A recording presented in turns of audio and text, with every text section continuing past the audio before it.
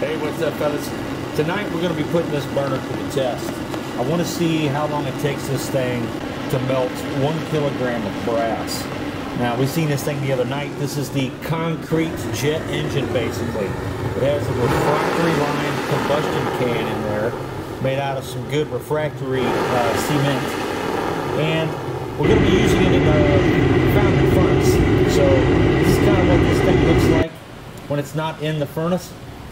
This is what we got here.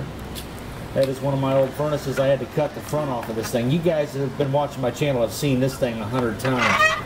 So there's just over 1 kilogram in there. I think it's 1,088 grams or something like that. And this is just some old brass spare parts and a couple of brass pyramids that I have. So I was not able to get this thing up to full power, unfortunately, because it turned into a volcano essentially when you turned everything up all the way. But I did get it real close. And as far as the max power is concerned, we have a very small blower on this thing. If we hooked a bigger blower up to this, we could probably see a drastic performance increase. It's actually one of the smallest leaf blowers they sell. So I'm just doing some adjusting here, making sure we're going directly into the intake of that furnace. And the performance of this thing was phenomenal. Basically, I ended up melting this 1 kilogram in 8 minutes. So my current record with the Godzilla is right around 11 minutes. So it is an improvement, but we're burning a lot more fuel. This thing is screaming. We've actually turned the furnace into a jet engine itself. And the jet engine that we're running this thing on is just acting like a pre-burner. So there's so much power going into this thing that the furnace itself has become part of the engine. And you can see there it's kind of shooting out some red hot pieces of refractory. There's just little bits. There's one right there. It's literally starting to vitrify some of the loose pieces of refractory and shoot it out. Which means we're hitting 2,400 degrees a minimum there. So I did have to turn it down because I didn't put this thing in a very good spot for this test. I wasn't expecting lava, but we did get a little bit, so I turned it down. I'd probably say we're right around 75% power output on this burner. This right here is about 7 psi. No, this is only 4 psi. I've had this thing running as high as 10 psi. So we were really not able to put that much power into this furnace. You can see there we weren't quite turned all the way up on air due to the lava, I guess you could say. So nonetheless, I realized I've kind of dragged this footage out.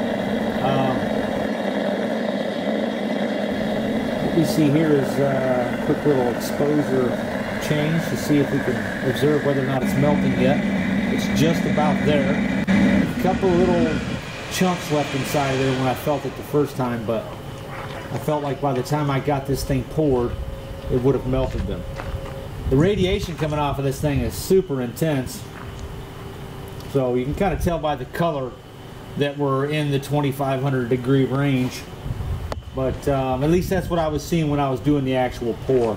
You can't use the camera to make that call, of course, but I'm just kind of doing this ad lib. I don't have a script or nothing here, guys. I'm just narrating what I'm looking at. I'm watching the video with you without keeping my mouth shut. Kind of like Science Theater 3000. Is that the name of that show?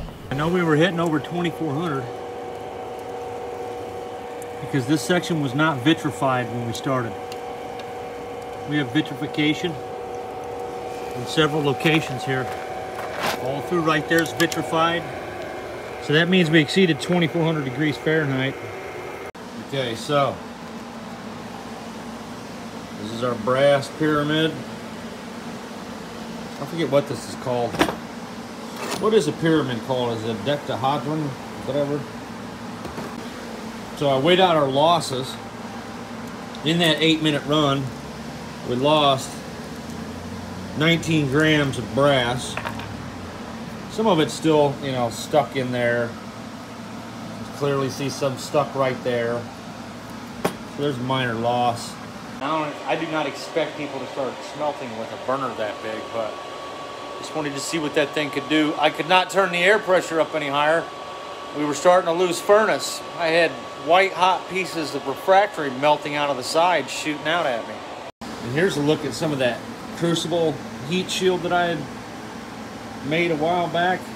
The problem with it is when it gets hot, it turns into an oxide that is very reactive with water, which then turns into another chemical that has 75% more volume, and it fluffs up and just falls off into a powder. That's what this will do eventually. So it turned out not to be something that can be used very well more than once. It works great on a first application.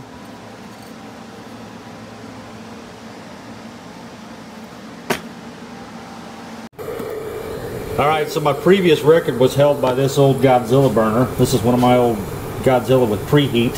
But this is a very old version. I've since bored out these nozzles to where they breathe a little bit better. So I might be able to shave off a couple more minutes. I'm going to have to revisit. We might have to do a rematch here. But this machine here gave us an 11-minute melt time for that same kilogram of brass. And I did use a substantial air compressor to pull that off, though. We were at about 110 psi's, I think, or something like that. But if I bore this thing out, we can run this thing at 135 psi's and get a substantial performance increase. I think that's about as much air as I can get into this thing. But at the end of the day, the concrete jet engine would still probably outdo the Godzilla because it's just so ferocious. It just puts so much fuel and air through it.